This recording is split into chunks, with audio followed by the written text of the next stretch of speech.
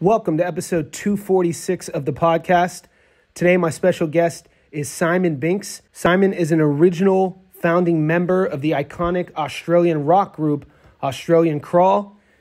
This conversation took place during the making of my documentary, How Music Connects Us. I had so much content left over, I felt it'd be a travesty not to share this. So if you're listening to this on the podcast platform, I say thank you. If you want to actually watch the interview as well, you could go to my YouTube channel, Jonny Says. The link is in the bio. So let's talk about 1983. Okay. Just if I say 1983 and in relation to the music you were making at the time, what comes to mind? You know, it's kind of hard for me to fit everything that I did in the 80s into the 80s. But I did do it because I was there. In 83, I think, that was when we went to tour England with Duran Duran, Britain with Duran Duran. And that was also when we recorded Semantics, which was an EP, 4 songs for Australia, but a whole LP for the rest of the world. How about if I read you some lyrics? Something that comes to mind. I see the others reading standing as the manly fairy cuts its way to circular key. James was a great lyricist. And talk to us about that. Well, you know, James and I went to school together, so with Brad, and we were living in the one street at one stage, and we used to go to each other's place and play music, you know, records. I didn't start guitar until the end of 73, which was 5th form, or year 11, they call it now. So, you know, in effect, by the time I got everything worked out, it was matriculation, year 12, 74, before I really started to play. And that's here in Melbourne? Yes, Mount Eliza, just one suburb up. And how do the lyrics about the manly fairy find their way into an iconic band like your band, AustralianCrawl, and that song Reckless? What was the connection with you guys in Sydney? And was that a lyric that had significance, or did it just pop up in there? That's a question better for James, but he had a girlfriend that was from Sydney, and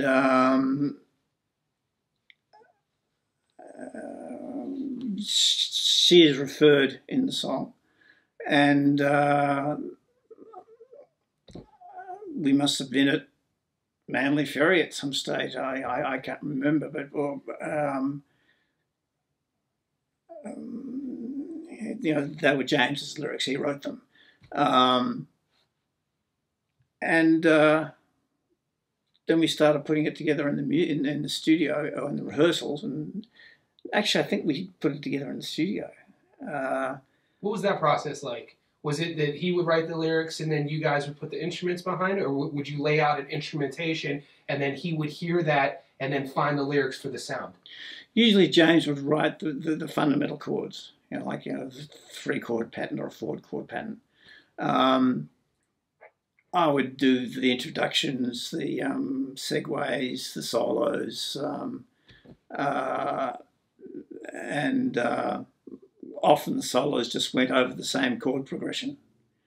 And I believe that to be the case in Reckless, but I haven't played it for 30 plus years. It's been that long? Yeah. What was the process? Was it kind of a free range of thought if you or one of your bandmates thought that something would sound good in a certain spot? Or was it, did you have the freedom to be like, hey man, let's maybe add this here, or what about if we put this guitar there? What was that like? Well, you know, I got the nylon string in, but James absolutely hated it. Then the producer mixed it and we didn't like the mix. So... Was it B-side? No, it was an A-side. So we took it to... actually, I'm not sure if it was released as a single. It was released as an EP It must have been released as a single. So we went to the power station in New York, and I mixed it there with Neil Dorfman. So James was wanting an electric guitar part in there, but I thought, no, we've got electric guitar and everything. But he convinced me that at the end there should be an electric guitar. And I'd taken my guitar I had another 65. I'd taken my guitar to New York, but no amp. But the engineer was Neil Dorfman, who is a friend of Mark Knopfler's, and Mark just lived around the corner. So we borrowed Mark's Music Man amplifier, and I had one of those, and I didn't really like them. I moved them to Marshall's. So I tried to get a sound out of that for the solo, the end solo, the fade out of Reckless, but I really wish I'd had my Marshall amplifier. And I never got into distortion pedals because the guys that were guiding me were these guys from England who worked with Led Zeppelin and all these people, and they're saying, you get tubes, you get your amp to distort. And I was new to this, so that's what I was trying to do. I wish to hell I'd found an Ibanez Tube Screamer. If I'd found that, my guitar playing would have been so much, or my solos would have been so much better. So that solo at the end of Reckless is kind of wimpy. It doesn't scream, which is what a Tube Screamer will make it do. I've got one now. I've got a whole range of pedals now, but yeah, I mean, I got my classical solo in. James talked me into the end solo, and he was right. So did he want that classical, that solo you're referencing, the one you got in, is the Spanish sounding guitar, correct? Yeah, it's a classical guitar. Yeah. Was that agreed upon by everyone? Because that sound in that song is very different from the rest of the heartbeat of that song. I feel it makes the song.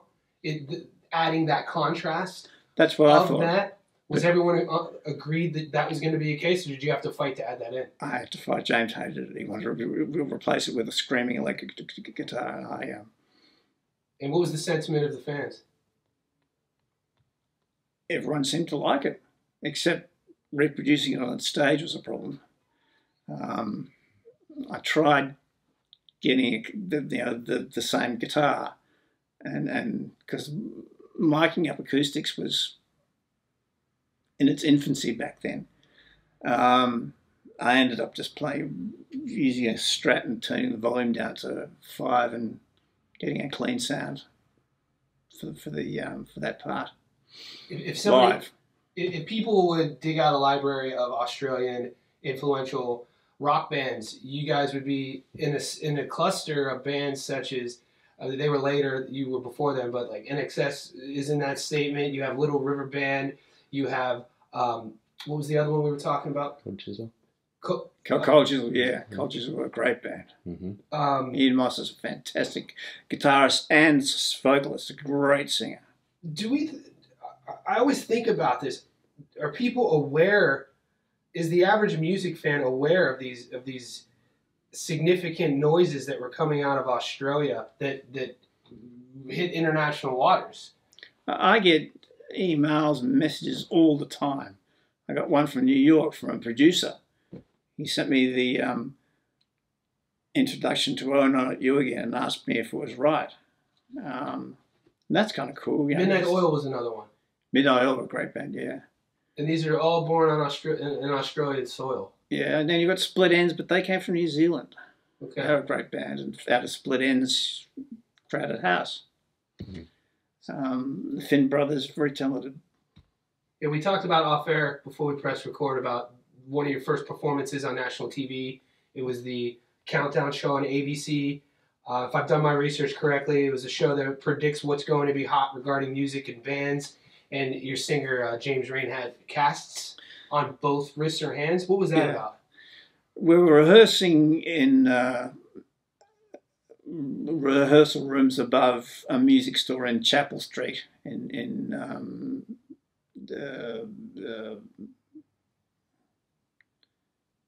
South Yarra. And it was, Chapel Street's a main street. And James was crossing the street in a car came at him and he put his hands out as a reaction, and that broke 2 really small bones in his wrist, each wrist. So he had to have them in plaster. And then we got a chance to perform on Countdown, and that's not something a new band would ever turn down. So he had to do it with his hands in plaster, and I didn't care. I don't think James did, and I don't think anyone did. If the average person would Google Australian Crawl, and I guess some bands, every single song by the band is by one person, is written. Like, for instance, Billy Corgan from the Smashing Pumpkins. Before they even release an album, he is the man who played the drums, the guitars, the pianos. He's written the music, and then he takes the bandmates with him on tour. He had that complete control of everything in the songwriting process. With you guys, you didn't see that. Everybody seemed to pitch in, some on vocals, some on instrumentation, some in the songwriting side of things. With you personally, the guitar was your bread and butter. Do you find the songwriting process lyrically and singing equally as fulfilling as the instrumentation? Well, I helped with writing all the songs, but with my own songwriting, that didn't really come until after Australian Crawl. I've got dozens of songs in there now that we don't have a music industry. But during Australian Crawl, I was very clumsy. My lyrics were... Because James is such a good lyricist. You were in your early 20s? Yeah. I think we started when I was 23. And you and James knew each other since boys? Yeah, I can't remember. James came from South Africa, maybe what was called Form 1 back then. I'm not sure. Mm. Brad came from Adelaide earlier than that, I think. And you're not in contact with these guys anymore? Well, stupidly, I agreed to Peter. I was battling for years how we should be controlling the music downloads. How we should have a code embedded in the music so it will only play on something that has a decoder, which would be easy to do. And then a current affair called me and wanted to do some. I thought that was what they wanted to talk about, and I was more than happy to talk about that because the music, or the arts in general, are a social conscience. We really need them, and in the Vietnam War, it was really largely the music of the late 60s, early 70s that raised popular consciousness against the futility of that war. I mean, there was no reason for us to be in Vietnam. All Ho Chi Minh? No. All Vietnam wanted was independence, which I don't quite understand because the Japanese got the independence for every other Asian nation in World War II. I don't know why Vietnam didn't. The French were in Vietnam. So music plays a vital role of these turbulent times that helps change the way people think. Absolutely. During whatever turbulent times you saw, like you said, Dylan.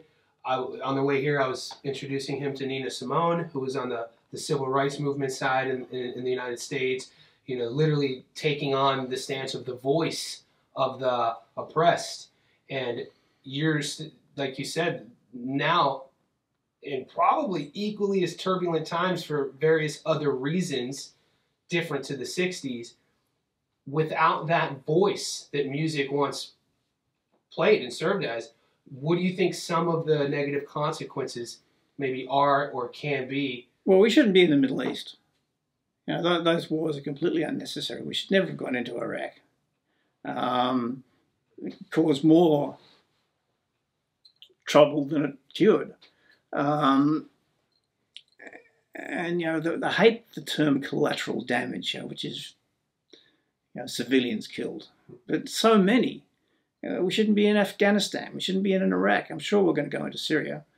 When I say we, it's America, really. I mean, we just follow along like a loyal, stupid puppy dog. But we shouldn't. we have the United Nations, which is something of a toothless tiger, but it shouldn't be. And the United Nations should have the power that wars are not necessary, but differences should be negotiated. But this is where the arts were really important, because, you know, the music did stop the Vietnam War. And I think, you know, those that profit by war, I think it's slipped by them. And I wonder if now the kind of death of the music industry is because they're not going to let it slip by them again. Do you think there's a connection? Possibly. Between the industrial military complex. It's that famous speech Eisenhower gave. You can find it on YouTube. Yep. I've got it on my as he was Facebook. leaving office, yep. He was warning the American people and the free world about the power and control that his government had and has on the outcomes of what the future will look like. As did Kennedy just before he was killed. Mm. And so the arts definitely play a significant role in challenging that thought process. And so it did. It doesn't really anymore. I mean. You think that was planned, though? I don't know, but it's certainly a possibility. Interesting. Pink came out and sang that song, "Dear Mr. President," and there are a few other bands. Pardon me for my ignorance on not knowing this, but were there more record companies back in the 80s than there are now? Or has it been monopolized into just a few? Kind of like the meat industry in America. They say in like the 70s there were thousands of these farms that you could, factory farming, and now in America I think there's 4. It's all good. Sorry. It's all good. Rock and roll. So what was it like being in your early 20s, revolutionizing Australian rock and roll, being on the world stage, but more within Sydney, Australia, within Melbourne? What was the vibe like? What was the feeling like? What do you remember most, and what do you miss the most about those times in the early 80s? Well, it was an amazing time, and it was a hell of a lot of fun because I was with 2 of my closest friends, Brad and James. Brad was the best friend of my lifetime. James and I were really close. So to set out and tour the country and then go other places with guys you'd grown up with, it was basically Peninsula School, the class of 74 on the road. It was the same sense of humour, the same in-jokes. We had our own language that no one else understood. But it was a really great time. It was a really creative time. There are plenty of outlets like Countdown.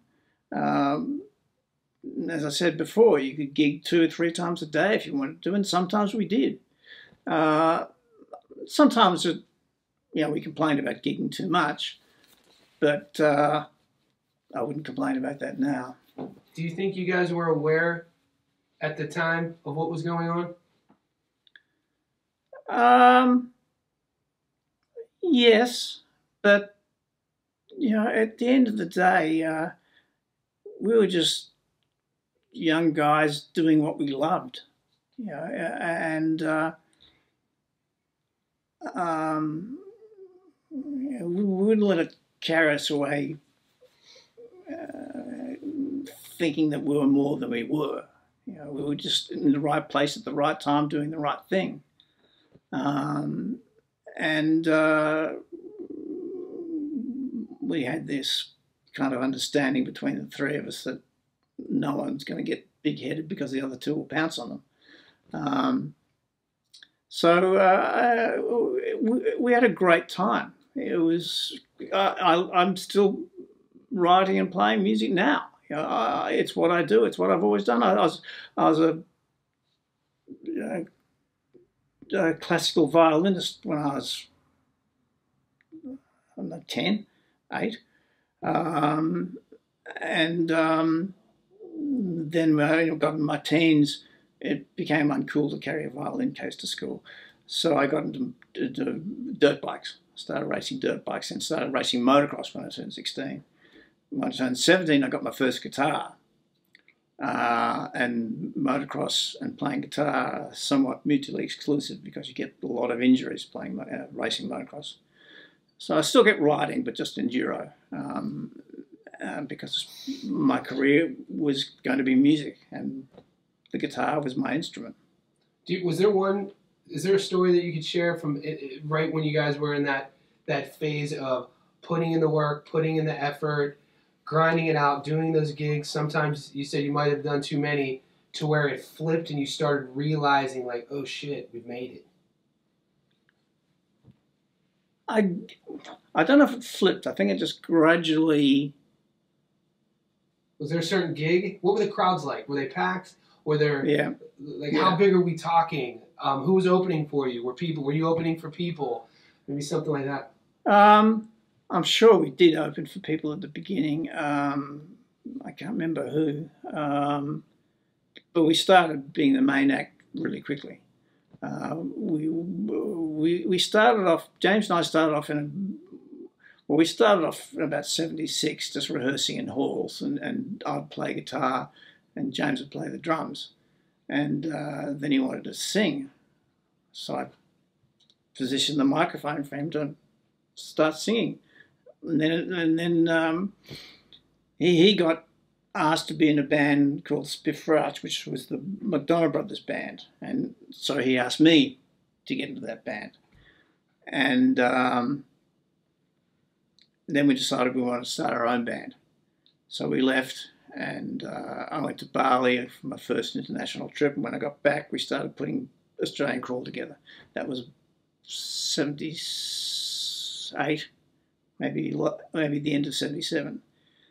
And in 79, one of our friends drove up to Noosa from Melbourne, the beach road, the coast road, booking gigs all the way for this band that no one had ever heard of.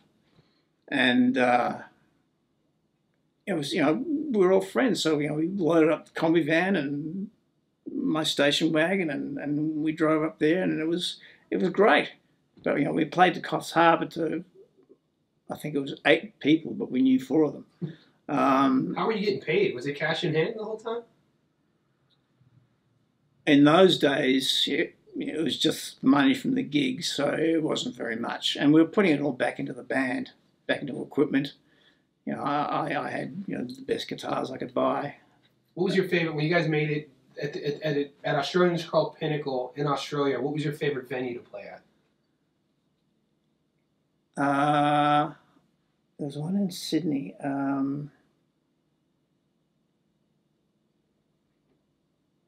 I can't think of the name of it now. There's one. What made it special? It was big, and it was down by the beach, so there were always bronzed girls there, and that was a big part of it. Was it Manly? Manly was good. The Manly Vale Hotel was good. But this gig was not Manly, but I can't think what it was. Can you remember playing in Manly? Like playing gigs in Manly? Yeah. Can you tell us about that? Some of the gigs that you used to play in It was Manly? pretty much the same. Lots of girls in the front rows, bronze, What was the social scene like there?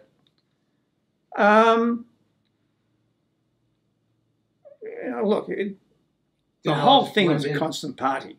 There we go. It was just playing and then going out after the gig. In Sydney, there was the Manza Room. There was Benny's, I think.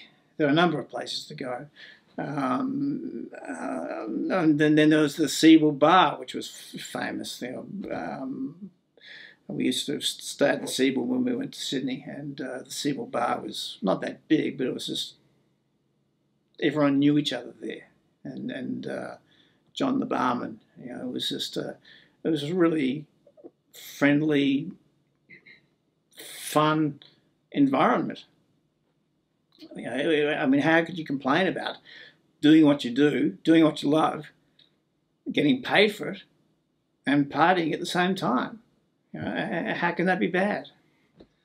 Do you mind if we ask you to pull out an old one of your guitars and maybe strum along? I was got a question coming Yeah. on. So, Yeah. like being born and raised in Australia, your music was always in the background of other house events, our family barbecues, and I suppose it's evolved over time where still to this day, I was explaining to Johnny that we can go to the pub and all the mates will grab a schooner and sing The Boys Light Up when it comes over the speaker, and like it's a big part of our culture and has impacted us. I just want to know, how does it feel to have that influence over the Australian culture just through your music? How does it feel to sit there and reflect on that?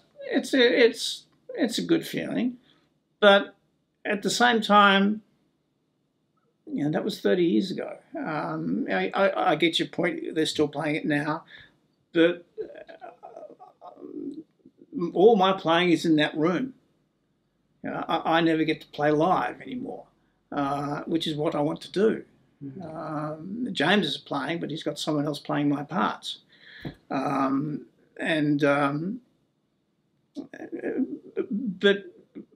I would not really want to go out there and play our old songs. James, Australian Crawl will never get together again because without Brad. But if that were not the case, I would want to be working on new songs, because I know James has grown as a musician and a songwriter, and I've become what I was not then. I didn't really get the opportunity in Australian Crawl because James's lyrics were so good that it was kind of intimidating. But people have heard my tracks and they love my lyrics now. So, I read. You can't tell because all the books are packed away, but I read a lot. Nice. I'm a big fan of the English language. So that's reflected in the lyrics now. Back then, not so much.